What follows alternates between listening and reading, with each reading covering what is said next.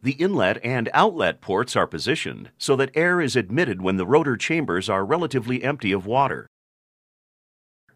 and discharged once the compression is completed. Sealing areas between the inlet and outlet ports are provided to separate the inlet and discharge flows. A controlled volume of seal water is fed to each vacuum pump by spray nozzles on the pump inlets and orifices on each side of the pump casing.